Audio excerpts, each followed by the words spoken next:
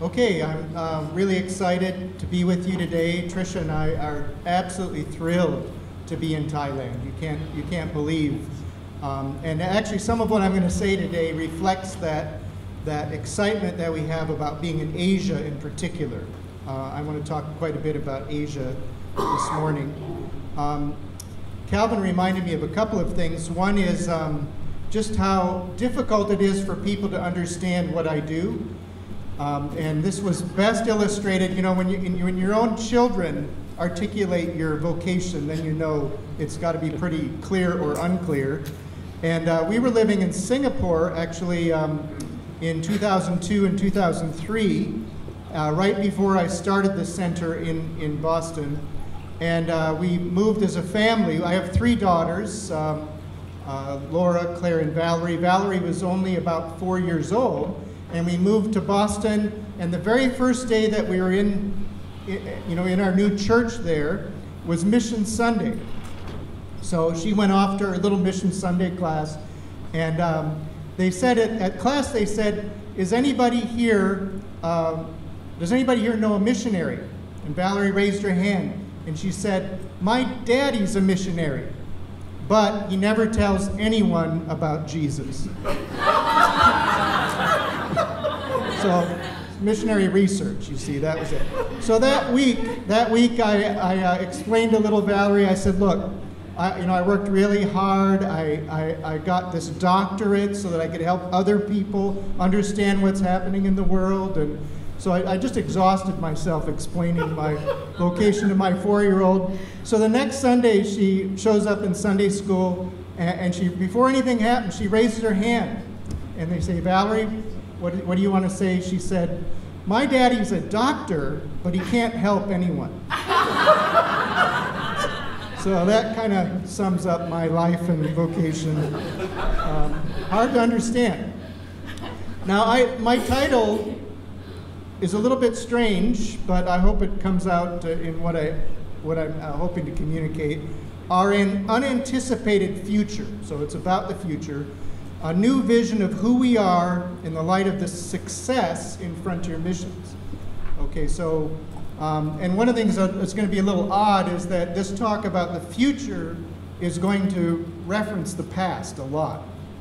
So you got to get used to those two things. Let me say that there's a lot of content in here, and what I did is I wrote pretty detailed notes, even for myself. I don't usually do that. Wrote detailed notes, and of course I have some nice slides from many different presentations that I've given over the last few years.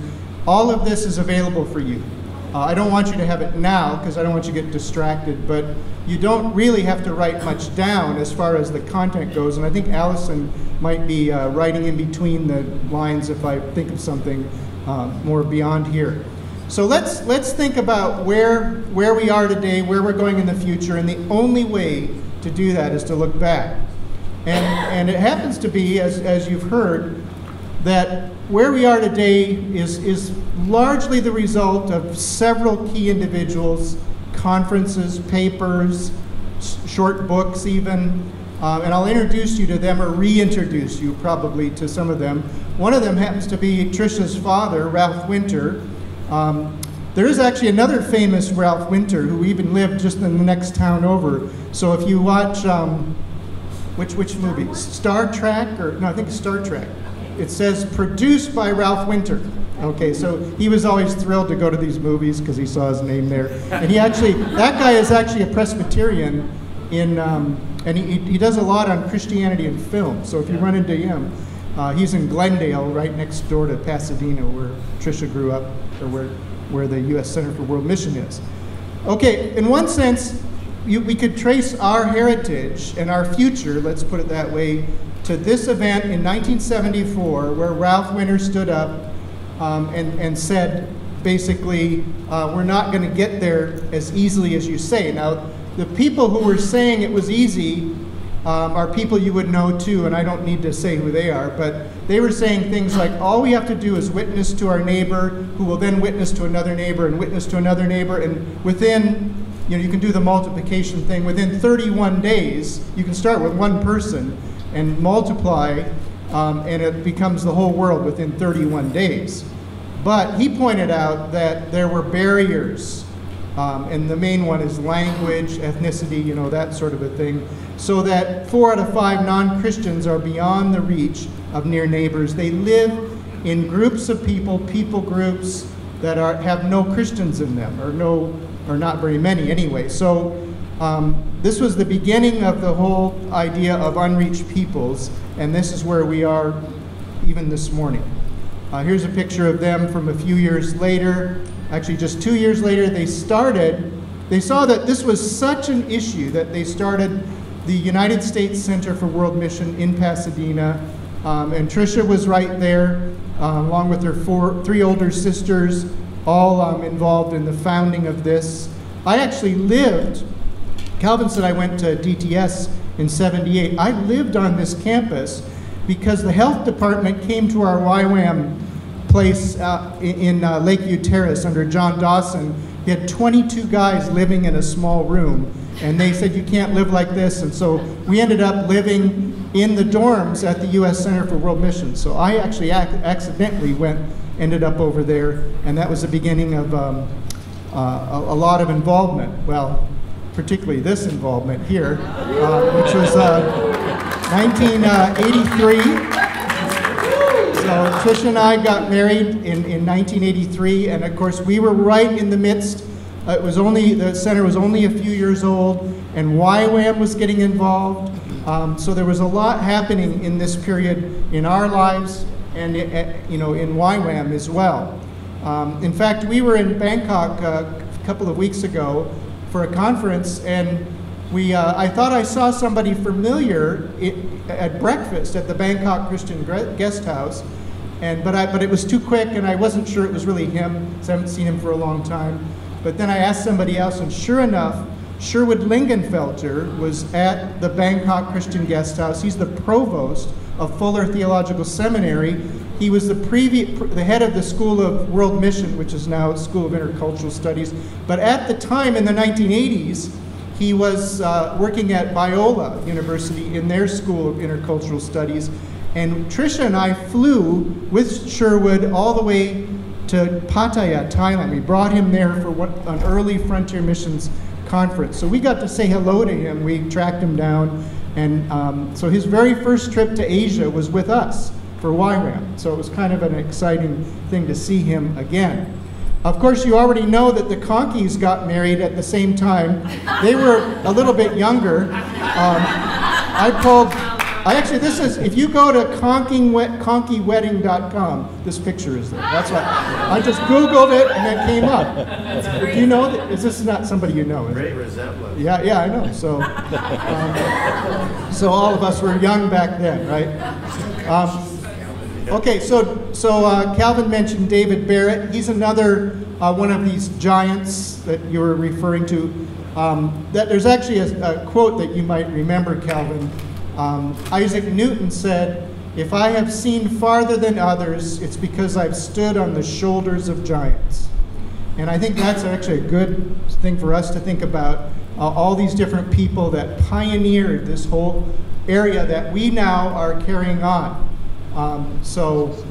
Both the Conkeys and us, we're really standing on the shoulders of these earlier people. Some we worked very closely with, and most of them have died by now. So Tricia's dad passed away in May of 2009, David Barrett in August of 2011. So they're no longer with us. Barrett taught me how to count Christians and determine where they had not yet gone. And that's our involvement in Frontier Missions, is really because we are tracking down all the Christians, so you accidentally then figure out where they aren't, right? Especially if you track them down by people groups, and then suddenly you have a list of groups that don't have Christians, or don't have the Bible, or don't have films and all of that sort of a thing.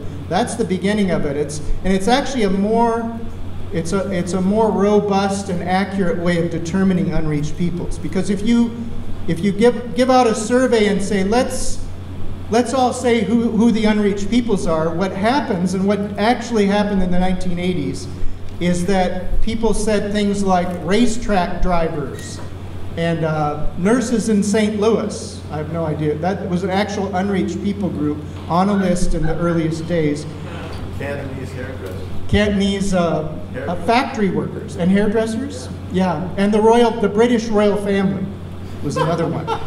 And the Queen would be passing out tracts, actually, at a lot of her meetings. So none of it, what it was everybody's opinion about who was really a Christian, who wasn't, and that was a battle that was fought over many, many years, particularly the idea that there's no such thing as a heavily Christian unreached people. Even if you don't like the Christians there, that's not what this is all about. It's about Muslims, Buddhists, Hindus, and so forth.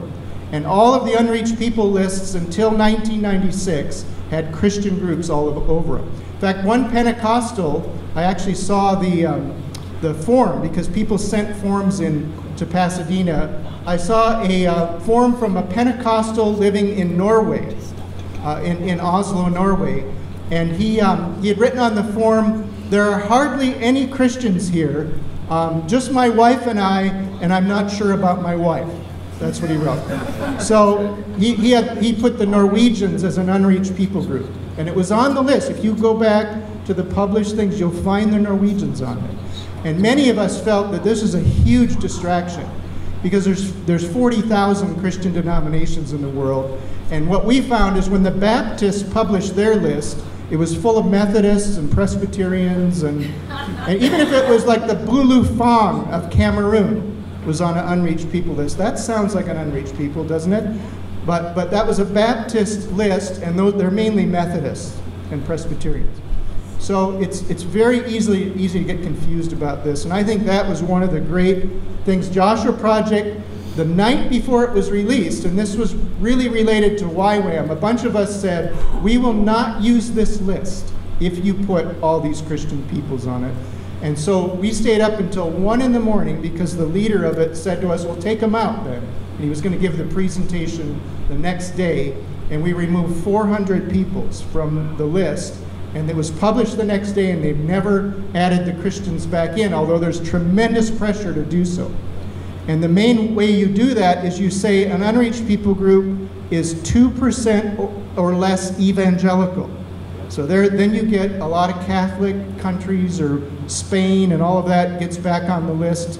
And we've said, okay, you can work in Spain, but it's not frontier missions. That's been the argument. And it's still actually being fought today, but we did win that battle, and certainly YWAM has gone that direction.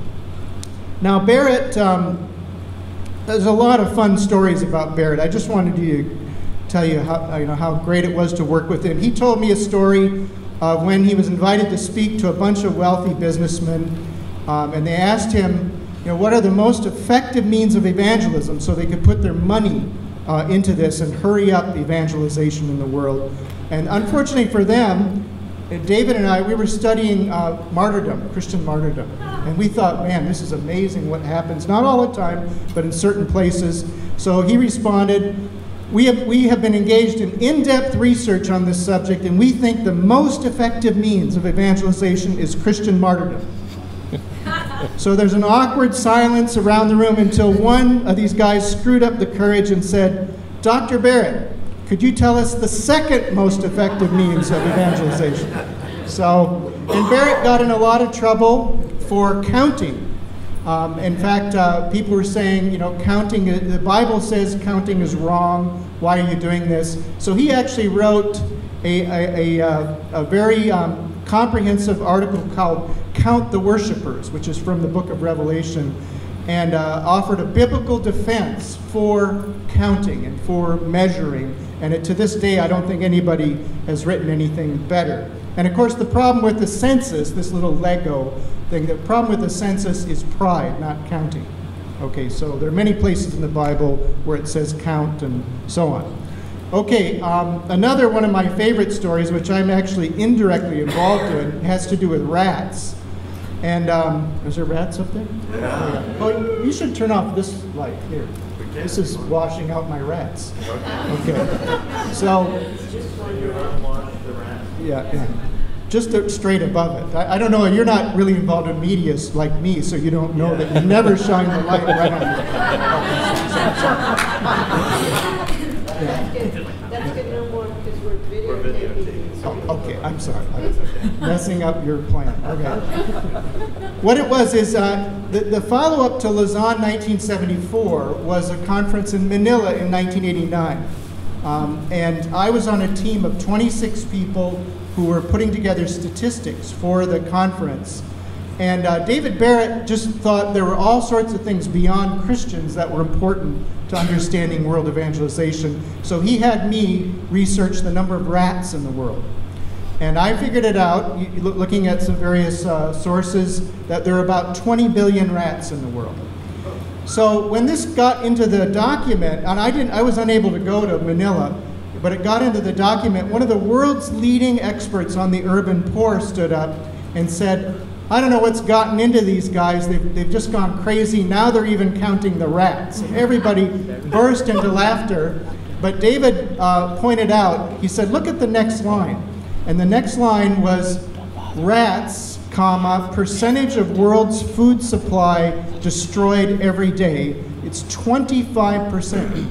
25% of the world's food is ruined by rats. I don't want to tell you how, but you probably can guess. So here's an expert on the urban poor making fun of a rat statistic, and yet rats have an awful lot to do with this subject. They're very, very important still today. Okay, so the other thing about statistics is you got to be really careful about how you use statistics, and I like this little story related to the misuse of statistics. An African mother of already 3 was pregnant with her 4th child. One evening, the eldest daughter says to her dad, do you know, Daddy, what I found out? No. The new baby will be Chinese. What? Yes, I've read in the paper that statistics show that every 4th child born nowadays is Chinese. So if we want to have more Chinese, those of you that have 3 kids, I guess it's a little late for us, but those of you with 3 kids have a 4th child, it'll certainly be Chinese. Okay. So another person that I want to introduce you to, and this is probably the core of what I want to say. What I want to share with you is actually very simple, but because I have extra time, I'll make it real complicated, okay? And I want to give you a background on it, and I really believe it's important for us, it's important for me, it's important for you as well. And this is one of those seminal documents that's just tucked away in a book of essays somewhere, but this is why we're here today. It really is why we're here. Along with Winter, Barrett, here's another person that you should be familiar with. Let me just read a fairly lengthy passage here, and then I'll tell you who this is. Let us begin with a visit to the theater. It is a crowded theater with a huge stage and a stream of actors passing across it. Everyone in the packed auditorium can see the stage, but no one sees the whole of it. People seated in one place cannot see the entrances left, though they can hear the actor's voice as he enters from the wings. Seated somewhere else, the view is obstructed by a pillar or an overhanging balcony. Go up into the balcony and the arch cuts off the top of the set. As a result, though everyone in the audience sees the same play and hears the same words, they have different views of the word and action according to their seat in the theater. Those on one side get a sharply focused view of certain scenes, with those placed elsewhere do not have to the same degree. And people in the balcony are puzzled to hear laughter in the stalls when they themselves have seen nothing to cause it. But the position is reversed when the scene changes, and the main action is on another part of the stage. Of course, it's possible to get up and change one's seat, but while this may provide a different view of the stage, it will not enable a view of the whole stage at once. And the way a person who changes seats understands the performance as a whole will be affected by where they were sitting for the first act. Certainly some people will see more than others. Those who lean forward eagerly, those who crane around this obstructed pillar will see more than those who loll back in their seats. Those who get up at the interval and compare notes with friends sitting elsewhere in the auditorium will perhaps understand the action best of all. But it is a condition of being in the auditorium will perhaps understand, condition of being in the audience, that what we see most clearly is governed by where we are sitting in the theater. The play we are watching is the drama of life. The whole human race can see the stage on which the drama is enacted, but the focus varies according to the place in the auditorium. Now, this drama has a development which is vital to the plot, which we may call the Jesus Act. For this act, the conditions are the same as for all the others. Everyone sees the stage, but no one sees the whole stage. People in the auditorium view the Jesus Act on the part of the stage most open to where they are sitting. We may think this is a strange theater and that God, the great actor-manager, might have at least provided better conditions for viewing the vital act. Since it is so crucial, couldn't it have not been put in a different theater without those inbuilt visual obstacles?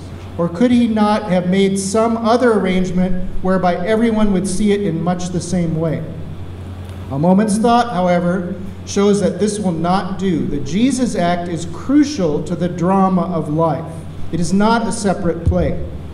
It is necessary to see the Jesus Act from the same seat in the theater as we see the rest of life because it belongs to the rest of life. Our seat in the theater is determined by a complex of conditions: where we were born, where our parents came from, what language we speak, what our childhood was like, and so on. People who share broadly similar conditions form cultural blocks, rather like blocks of seats in the theater, from which the view of the stage is very similar. Culture is simply a name for the location in the auditorium where the drama of life is in progress. Viewing the Jesus Act in that drama will involve some reading or hearing of the Christian scriptures. Once again, what we see or hear in the process will be affected by where we are sitting in the auditorium. People seated in another part of the house will see some things we cannot, be unable to see some things that seem important to us. They cannot see them not through blindness or willfulness, but because they've been sitting in a different place. From that place, they may well be seeing that the Jesus Act is fitting exactly into earlier developments that escaped our notice because of that overhanging balcony that interrupts our view so constantly that we have forgotten its existence. This limitation is a necessary feature of our hearing the gospel at all. For the gospel is not a voice from heaven separate from the rest of reality. It is not an alternative or supplementary program to the drama of life which we are watching. The Jesus Act, the gospel, is in the play. That is the implication of the incarnation. It has to be received, therefore, under the same conditions as we receive other communication, through the medium of the same faculties and capacities. We hear and respond to the gospel. We read and listen to the scriptures in terms of our accumulated experience and perceptions of the world. Okay, that's lengthy, but that sets the stage, no pun intended, for where we are today. And this is Andrew Walls, Scottish missiologist Andrew Walls. And he went to Sierra Leone as a young man to teach Christian church history. And then he noticed that where he was living was like the history he was teaching of the first and second centuries of Christianity. And that affected how he began to think about history and about missions. And he's a very important person to read.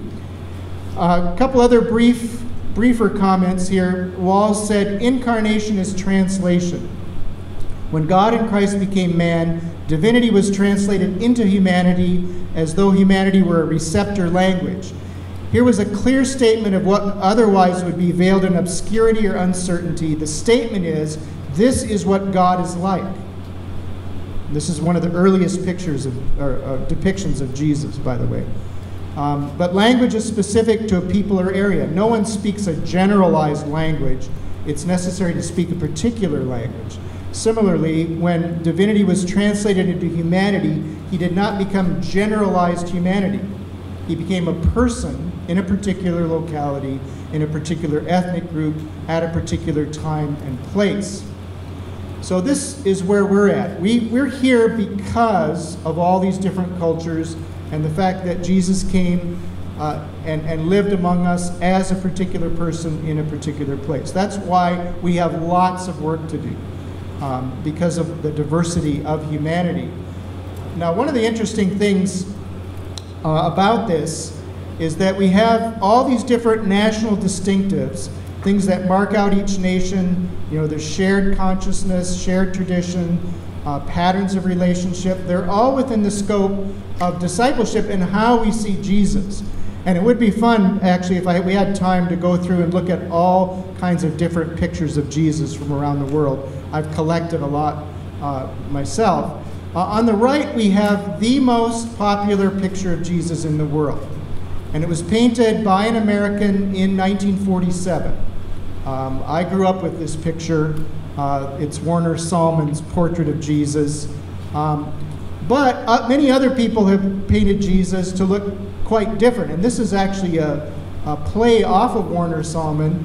And the point here on the left, the point here is that we actually don't know exactly what Jesus looked like.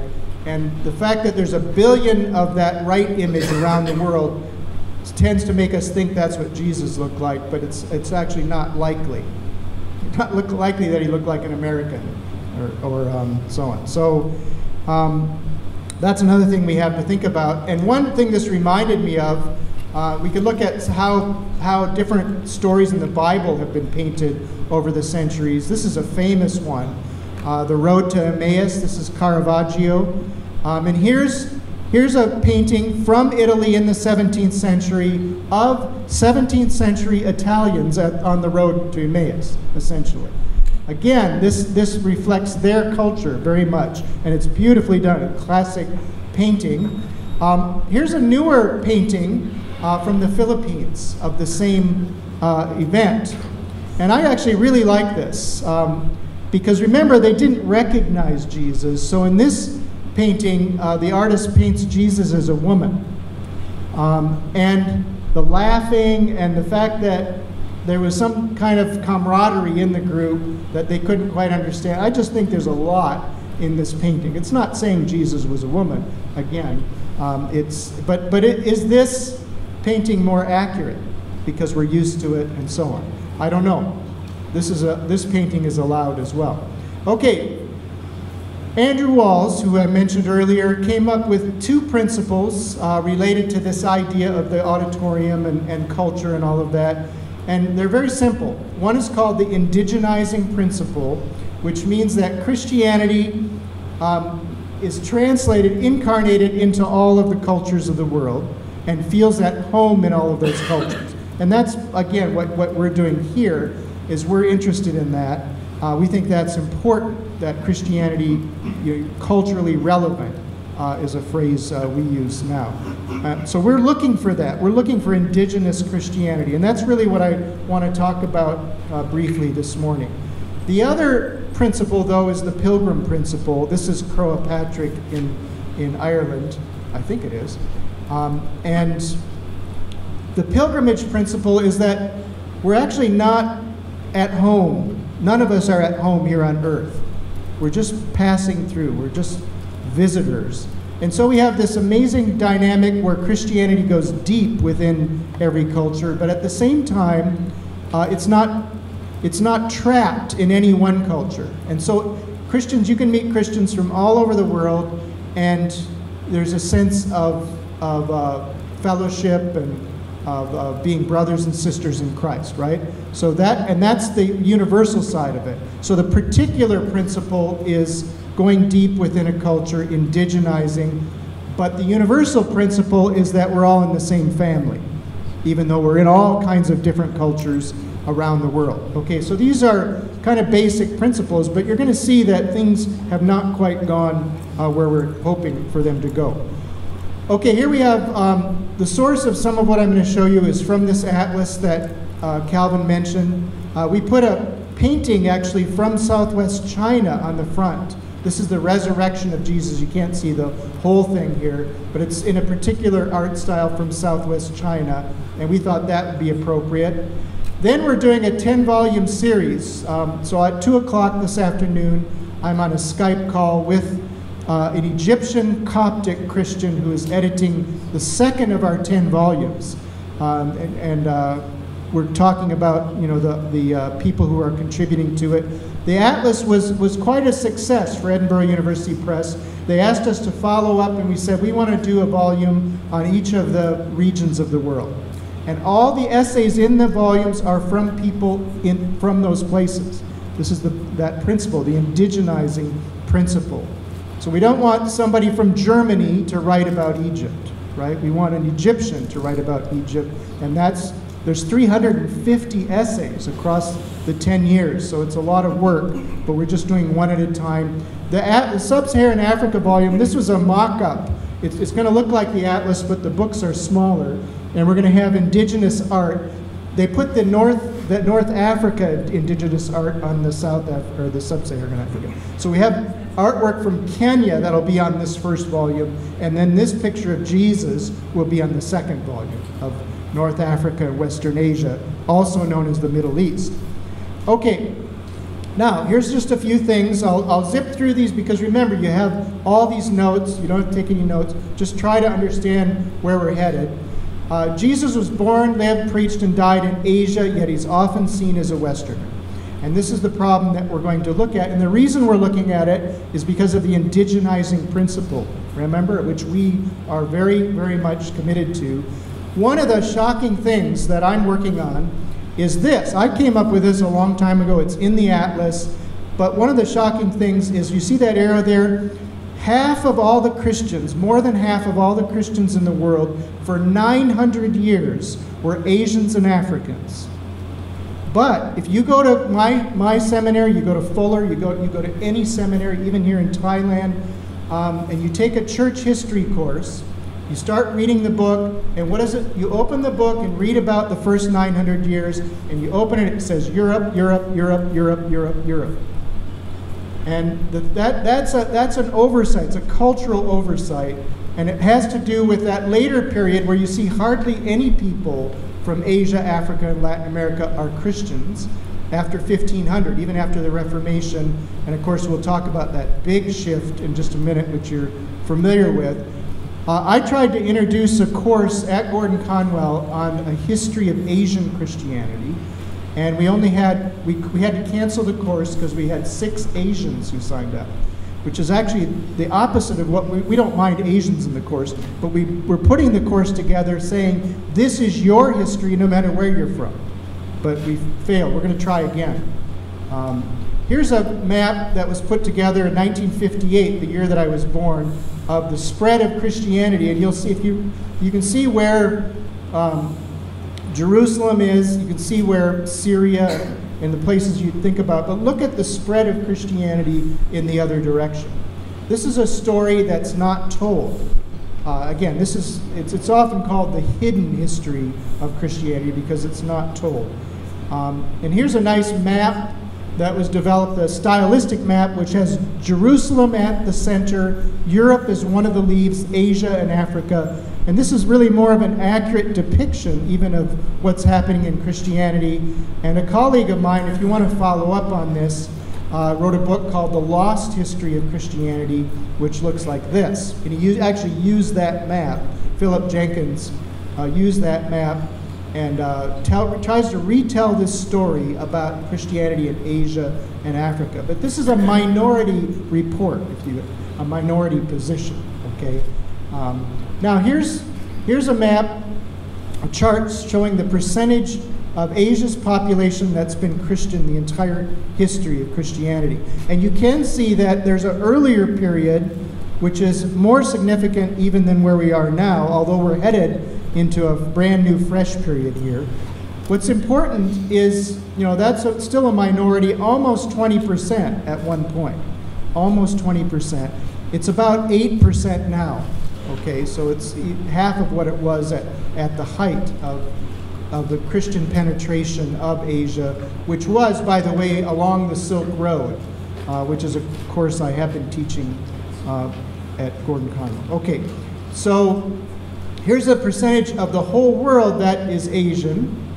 See, it's a lot higher, and you put these two together, and that gap represents the lack of indigenous church growth in Asia. In other words, if Christians were equally spread around the whole world, they're about a third of the world's population, then those two lines would be the same. In fact, the blue line would move up to the green line. So this gap represents part of our challenge. It's another way of thinking about frontier missions. Okay, here's the other end of the chart. You'll see if you were around in 1981 or just a little bit after, you're at one of the steepest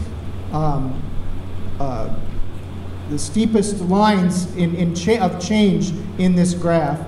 So as of 1981, for the first time in 1,000 years, there are now more Christians in Africa, Asia, Latin America than in Europe and North America. Okay, and this fact was recognized. I woke up on Christmas morning. I shouldn't have been looking at my Twitter feed, but I saw this tweet early Christmas morning, and it was this map, which is based on our research. It was The Economist. As Calvin said, people outside of Christian circles are paying attention to this. This shows where Christianity is growing the fastest.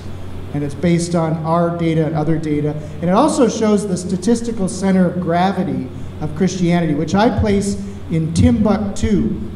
That means there's an equal number of Christians in the north, south, east, and west of that point. And it shows how it's been shifting because it was in Madrid about 100 years ago. In other words, most Christians lived up there. Now most Christians live down here. Pretty straightforward. In one sense, this is pretty a boring subject because Christians have been about a third of the world's population throughout this entire period. If you're in the hospital and you look over at the machine and it looks like this is the last thing you're ever going to see. All right, so it's not good. It's a flat line, they call it. All right, but this is stuff you know. I'm just refreshing your mind. 100 years ago, over 80% of all Christians were Europeans or North Americans. You see Europe's dominance there, 66% of all Christians. Watch what happens in 100 years. Bam. Europeans only 25%, even North Americans down to 12. Together, that's less than 40%. I just did a conference in Bangkok and in Chiang Mai. 1,000 Thai Christians in Bangkok, I could not believe it, and 500 Christians up in Thailand, Thai Christians, and the conference was called Shift, which is this shift. And they had actually not heard much about this before. And they were really excited to think about what's happened in Christianity and that they were an important part of it. So it went better than I thought it might have gone. This Chinese woman, I think I might, if you were here in Jaipur, you might have seen this because I've used this over and over. I think it's very helpful. She moved to Berlin and noticed how different Germans were from the Chinese, right? Okay, and so she put together a bunch of icons. How many of you have seen this? Several. Okay, good. So I'm just reminding you, all right? So Germans on the left, Chinese on the right. So Germans right on time, Chinese not necessarily right on time. It's okay to be a little late. Latin Americans, it would just go all the way around the clock, right? So it's a little different. Okay, handling of problems. Germans walk straight through the problem, Chinese around. Queue and waiting, Germans lined up neatly, Chinese bunched up against the window. Opinion, Germans very direct, Chinese going around and around. Contacts, here we have the Germans with just a few contacts, the Chinese in a great web of relationships. Now when I first saw this, the first thing I thought of when I got to this one is I thought, wait a minute, this is like, you know, Christianity. What we just said is 100 years ago, Christians were mainly Germans. And today, they're mainly Chinese, or from the global south, because China's in the global south by the UN definition. So Christianity, you know, today is demographically more like the right than the left. And in fact, if you read the New Testament, you get a feeling that looks more like the right than the left, especially when you get to this. The way of life, the individual versus the group. And I remember growing up in the Jesus movement in Minnesota, then Southern California. I read the New Testament over and over again. Every time I saw the word you, I translated that to mean me personally. as a singular thing. But when I got around people who've been to seminary, they said, actually, virtually every reference in the New Testament that's translated into you in English is plural. So there's a fundamental misunderstanding of the Bible based on my own culture. And I'm 3/8 German, see, so I kind of act more like the left myself. There's a really great book, by the way, if you ever get time to look at it. It's called Misreading Scripture Through Western Eyes. And it really shows you that if you're from the West, here's 9 different significant ways that you are likely to misread the Scriptures because of your culture. This is one of the big ones. Individualism is probably at the heart of the problem. And actually, when Jason gets in here, and the whole honor and shame thing is really part of this discussion. So it's really a nice connection to him. But for us, the problem, getting back to what I'm really trying to say this morning, is that the problem is that most of the theological books, church planting manuals, the teaching, even in YWAM, is from the West to the rest of the world. So you get people in Asia and other places who are saying, wait a minute, this is wrong. And one of my colleagues wrote a book called Mangoes or Bananas: The Quest for an Authentic Asian Missiology and Theology. Hua Yung, he's a Malaysian Methodist bishop, and he said it's a shame because Christianity in Asia is like a banana. It's yellow on the outside but white on the inside. All the training, all the thinking, the ideas are based on Western ideas. And that's a shame because, look, Aristotle, I mean, you probably don't know, but your faith is largely determined by Greek thought because that's what early Christians were fighting with. But in Asia, it's Confucius and Buddha and all kinds of other things, which would be a more natural thing to engage as an Asian. But that's not done. The Greek ideas are brought right into Asia, and they don't really match. They're a little bit helpful, but they don't really match. So Hua Yung said, wouldn't it be great if Christianity in Asia was like a mango, yellow on the outside, yellow on the inside? And that's a project that he continues to work on. He's been invited to universities, seminaries to teach in the Western world, and he stays in Malaysia instead. So he's really committed to this. Even in Chiang Mai, we have this statement: the biggest issue the church in Asia is facing is a severe violation of the incarnational principle from both missionaries and local church leaders. Contextualization has been very poor, making Christianity foreign to local people. Okay, this is probably familiar to you because this is kind of the world that you're inhabiting. But I want to take it a little bit further. Remember, I'm working on a 10-volume series on global Christianity, and I'm reading all these essays by people from these different countries about Christianity in their country. And I just read the essay from Mozambique, and here's how it ends. So it's talking about what's happening in Mozambique in Christianity. The churches, this is in 2016, okay? This is not 100 years ago. This is 2016. The churches in Mozambique are still passing through a transitional period in which they operate by default on the basis of the legacy left by the missionaries. They need visionary leaders to shape their vision and mission. Their biggest challenge is to achieve a shift. How do you like that? A shift from being churches that receive and implement policies fashioned in the West to being churches that engage in proactive ways with the dynamic of popular culture. Such a shift is needed in order to ground Christianity in the hearts of the people for the benefit of coming generations. Now, just to make clear, the whole thing I'm trying to focus in on here is really simple, and this is it. And this should really strike you as ironic. And that is this. It's so simple. You're here. You're very concerned that your media is culturally relevant among peoples who have never heard the gospel before, right? Back in Africa, in Latin America, and in places where the gospel has been in Asia, There's a cry from the heart of existing Christians, some who've been Christians, have Christianity for 100 or more years, saying we don't have a culturally relevant Christianity. We're still operating on what was given to us from the outside. Let me tell you that I'm involved in these two worlds, but these two groups of people do not talk to each other. They do not know each other. Because these are separate things, where Christianity has been, where Christianity is about to be. Okay, so this is one of the main things I wanted to say. Now, I'm saying it to you because when I'm with audiences that don't know about frontier missions, I say, do you, as you're seeing the need to see Christianity go deep into your own culture, are you not sympathetic with the idea of Christianity being culturally relevant where it's being preached on the frontiers?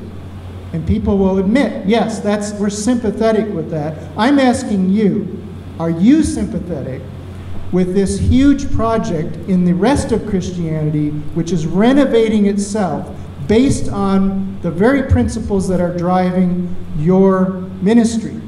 Your ministry recognizes it. I'm saying look back over your shoulder and be sympathetic with this huge project within Christianity. Okay? So that's kind of where I'm going. All right, now, it's worse than you think. This is another fantastic book, Rescuing the Gospel from the Cowboys. It's really unfortunate because Richard Twist, did you guys meet Richard? Yeah, and so did I. So Richard Twist died of a heart attack about 4 years ago, age 52. And what he was doing, he was studying world Christianity at Asbury Seminary. And he's a Native American. He's reading about how Christians around the world are saying, we want an authentic indigenous gospel. He's reading the history of his own people.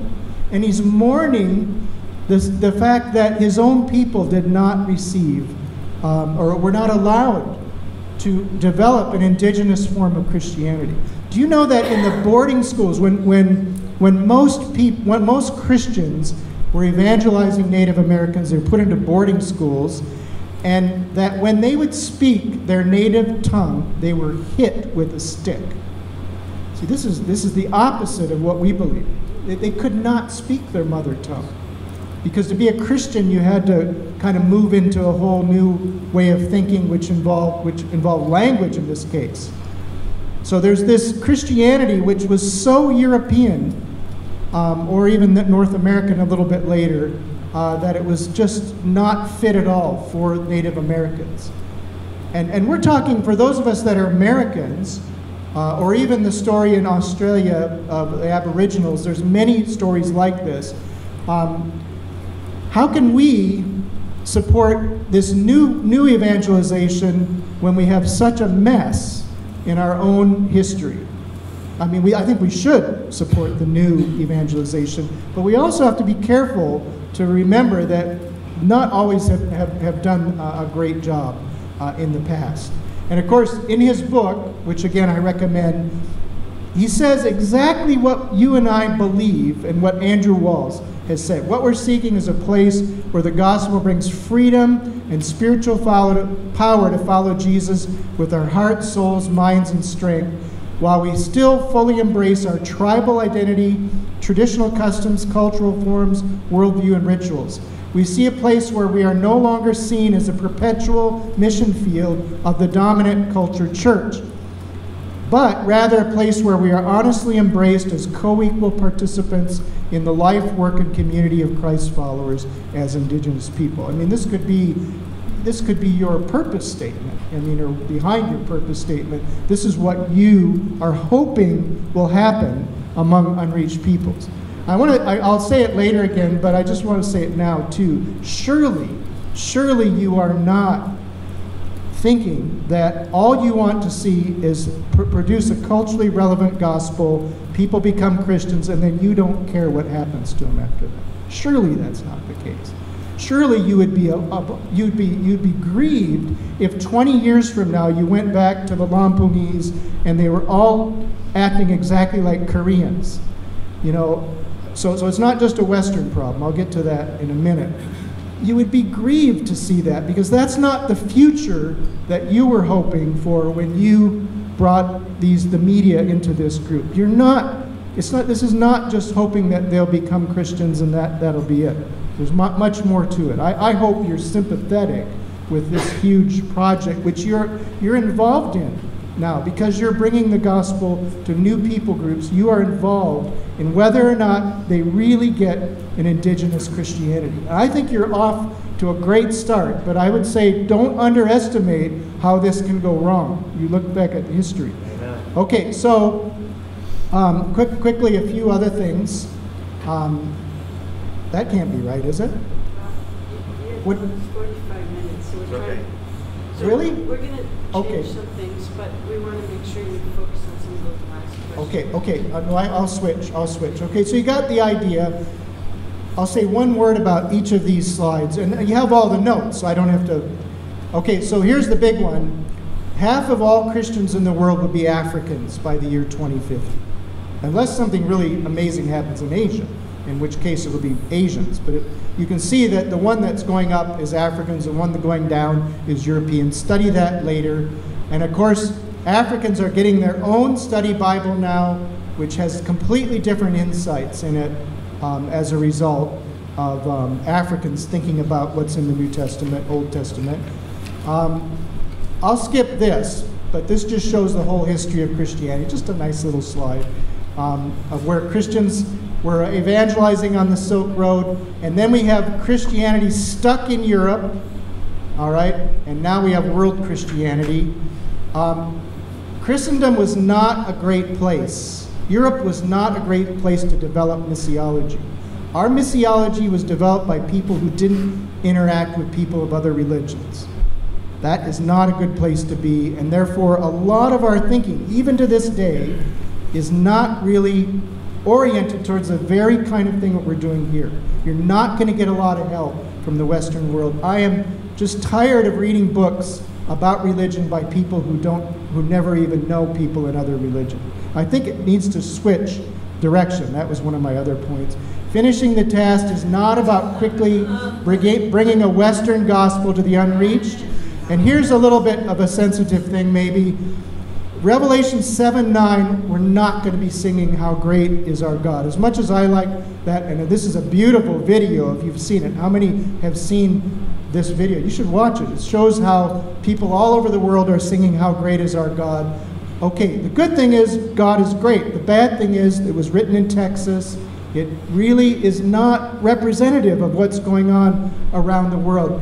What Revelation 7:9 is the peoples of the world bringing their gifts together. And I can tell this has not shifted in direction. Even great big international meetings, the songs have all been written in Australia or in Texas. You know, we need to see a change of direction in this so that when we get together, we actually receive the gifts from all these cultures, including some of the peoples that are new to this, some that you are involved with. Why are we not singing their songs? We need to. We need to sing songs in the other direction. Okay, there's white people all over the place trying to make a difference. Okay, here's the one of the points I wanted to make. This is a scripture that came to me when I was praying about this. Peter began to speak, I now realize how true it is that God does not show favoritism, but accepts from every nation the one who fears him, does what is right. You can say, okay, that was Jews and Gentiles. I think we're at a moment like this again. The sheets come down, and it's saying that non-Western Christianity has something to offer. We should wake up every day and say, I now realize that this is true. We have not done this yet. The push is from the West to the rest in almost everything. Theology, music, everything. It's very strong, hard to stop. There's some great people pushing back the other direction. This is one of them, Yo-Yo Ma and the Silk Road Ensemble. You can look at that later. People, here's another thing. People in the non-Western world are increasingly identifying themselves with people around the world, and people in the West are increasingly isolating themselves. So this is another trend. How it applies to us, we'll have to think about. Then we have to integrate evangelism and social justice. That's another part. And we have to also have significant relationships with people in other faiths. Back in 1974, Ralph Winter figured out that 87% were beyond near neighbor Christians. In 1994, we figured out that 87% of all money was spent reaching out to Christians.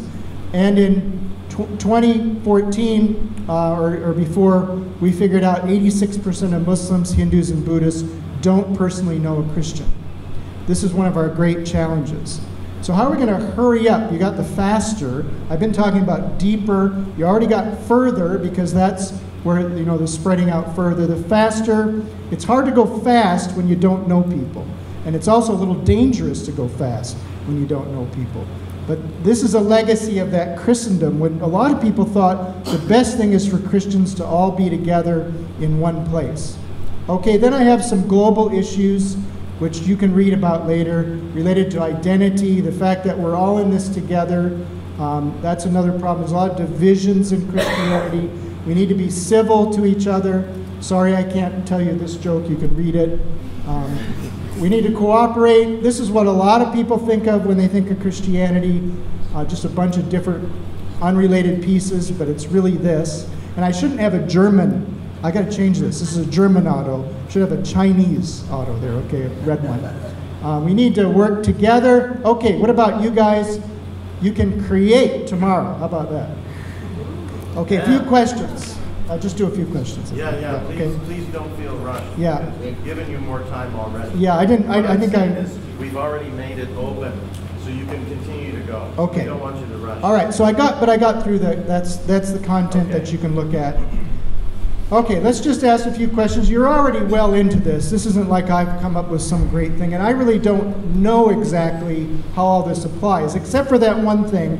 I would hope that you have a vision for the indigenization of Christianity around the world, where it already is. Maybe you won't work on that, but especially where it isn't yet.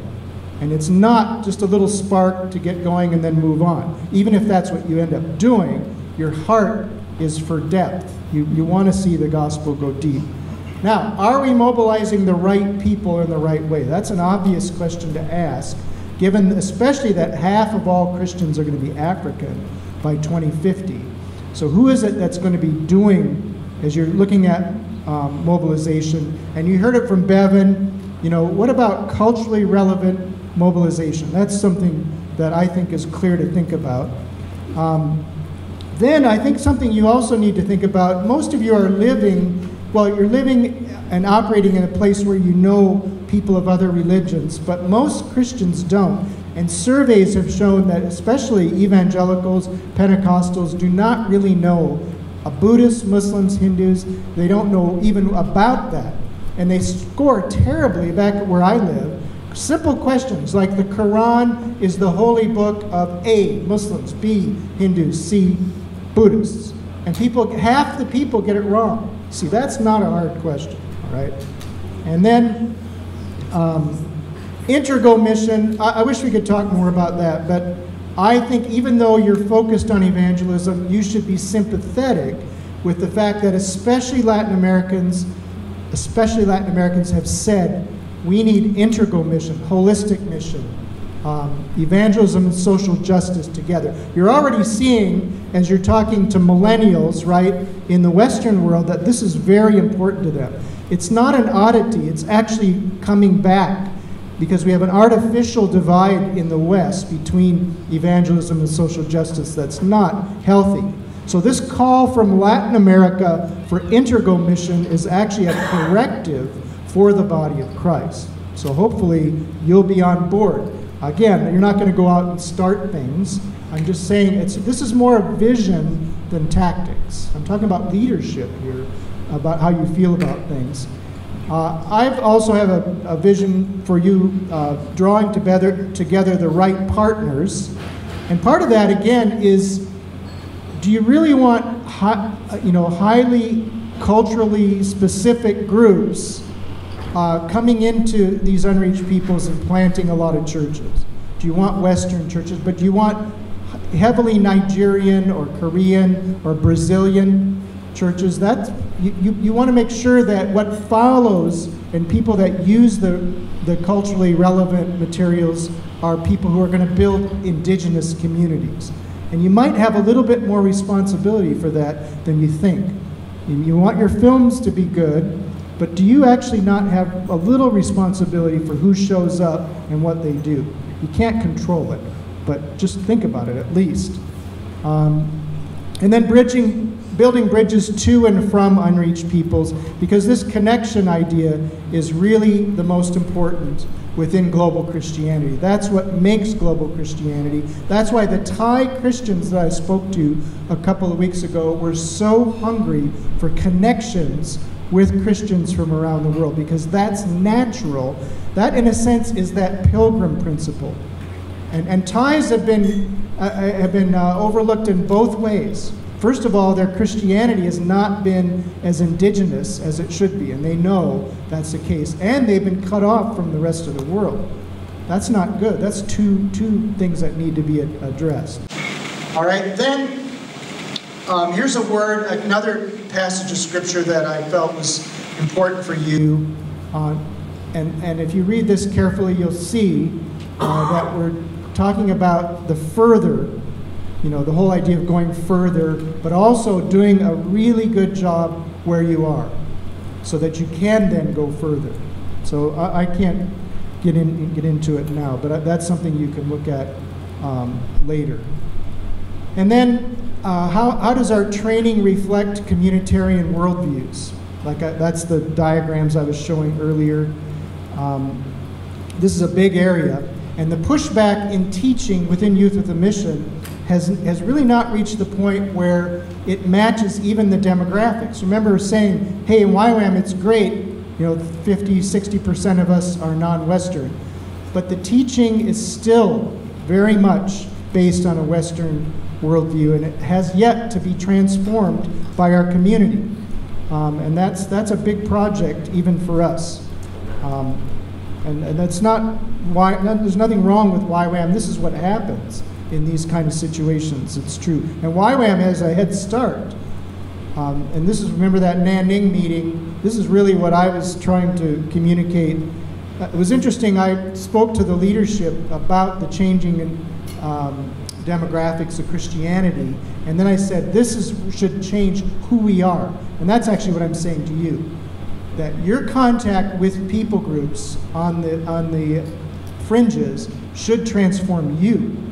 Your Christianity is incomplete because it has not really received these gifts from other people. That's what I told Thai Christians as well.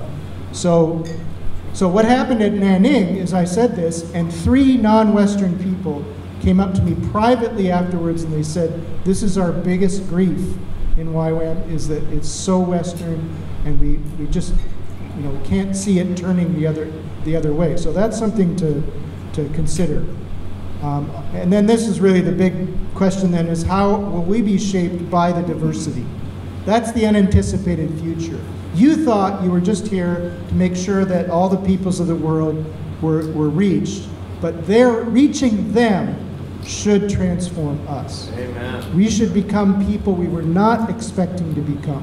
And even the diversity of your leadership and your staff should have a transforming effect on what Calvin and Carol started many, many years ago.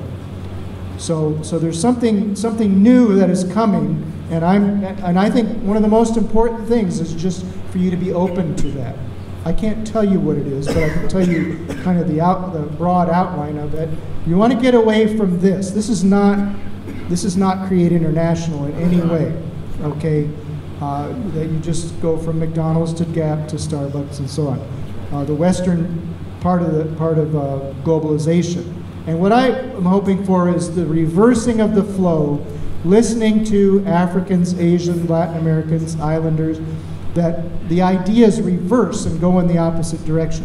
Even in Thailand, I said, you've translated enough English books now. What has to happen is Thai books written by Thai Christians, need to be translated the other direction. Reverse the flow of ideas. And that's the problem in the area of worship, is that the flow is so strong. All the money, and these are great songs and everything. I'm not talking about that. I'm talking about the pressure that is put on everybody else around the world. And I also hope you can see the big picture. Here's part of what I think when I think about you guys. Look at this beautiful flower, this very specific, it's one thing, but it's in a meadow. And there you are, focused down, looking down at that one flower, and I'm hoping you can see that you're in a big meadow and that you're actually impacted by what's going on all around you, which again is this shift. So to wrap up, hoping for diverse staff and leadership in the future. I think that's what is going to happen. You probably have more associates outside of YWAM because of what you're doing, and that should also have a transforming effect. Your partners. Deepen the cultural bridges beyond initial evangelization. So your job is to be culturally relevant. But what about building bridges by pulling in some of what's coming out of these different cultures into Christianity? I don't know if you've thought about that. That's something that you want to do. Be an advocate for truly indigenous Christianity all around the world. I can't see how you can't do that. I can't see how you can just hope for a little spark and then leave it. I think you want a truly indigenous Christianity. And I believe then, finally, that this will align you with God's vision for the nations. And what I'm saying there is that his vision is for a deep indigenous Christianity among every people of the world. You're aligned with that with your culturally relevant media, but you should think of yourself as aligning with that, aligning with what comes next and what's gone before. That's important. I think not really just a specific single task, but one that lines up with the Revelation 7:9 vision. So that's what I'm hoping for you. I think I'll end there. Can you just leave that up? Can you leave it? Yeah, okay.